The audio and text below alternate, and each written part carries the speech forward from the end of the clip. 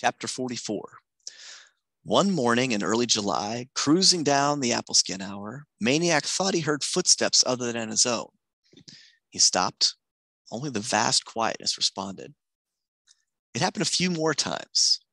Must be his own footfalls echoing down the row house canyons.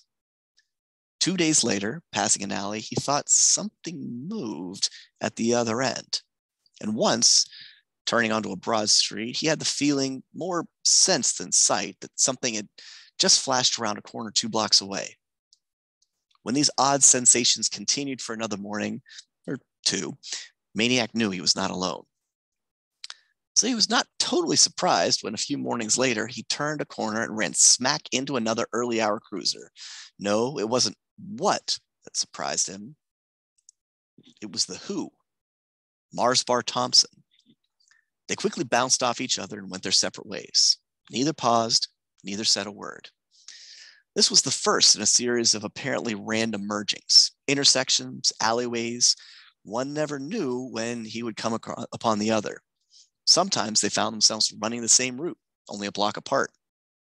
On one occasion, they trotted down the same street at the same time in the same direction, but on opposite sides of the street. And then one day, as it happened, they each turned a particular corner at the same moment and headed off in the same direction, side by side. Still, neither spoke, not even their eyes met. They jogged silently for a block, then veered apart. The next time, they dovetailed. They stayed that way for 2 blocks, and 3 blocks, and so on. No words, no looks, just the rhythmic slapping of their sneaker soles upon the sidewalk and the pulsing duet of their breathings. Stride for stride, shoulder to shoulder, breath for breath. So they were matching on all points, a harnessed pair. 2 runners become one. Morning after morning, it happened this way. The 2 of them dovetailing at an intersection and without the slightest hitch in stride, cruising off together. Though each face showed no awareness of the other, they were in fact minutely sensitive to each other. If Mars Bar cranked up the pace just a notch, Maniac would pick it up within a stride. If Maniac inched ahead, Mars Bar was there. If one veered to the left or right, the other followed like a shadow. One day, one was the leader, the next day, the other. One day, Mars Bar would lead Maniac down the river, down the tracks, past the railroad gondolas, each with its mountain of coal, to the rolling mill of the steel plant where his father worked. Another day, Maniac would head for the townships to the north and west, the farmlands of the country whose dew sparkled on spider webs, and nature was doing such fresh and wonderful things that you could almost hear the long, neat congregations of corn clapping, "Amen" and "Amen." When the working people began leaving their houses, the daybreak boys diverged, Mars Bar to the east end, Maniac to wherever. A week passed, a second week. Morning after morning, stride for stride, breath for breath, never a word, never a glance, each believing the other simply happened to be going where he was going. They were cruising Main Street one morning, passing the Grand Movie Theater, when Piper McNabb came screaming down the middle of the empty street.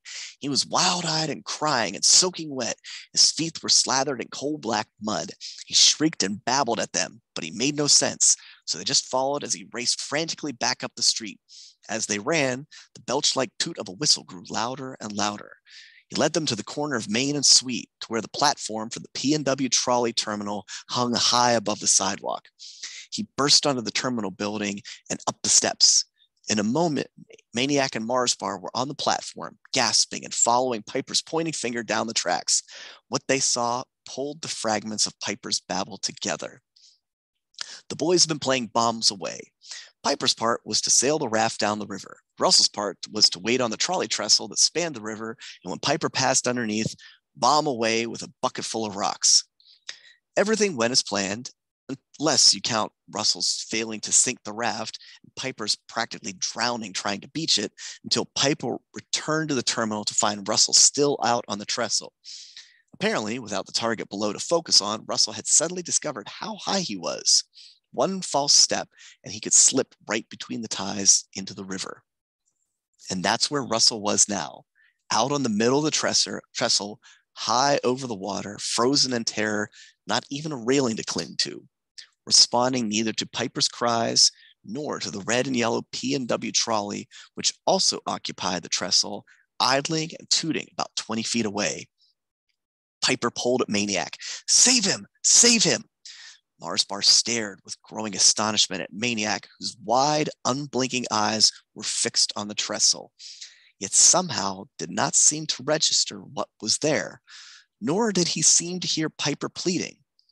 With the drenched, mud-footed kid clawing at him, he turned without a word, without a gesture, and left the platform and went downstairs. Shortly, he disappeared on the sidewalk below.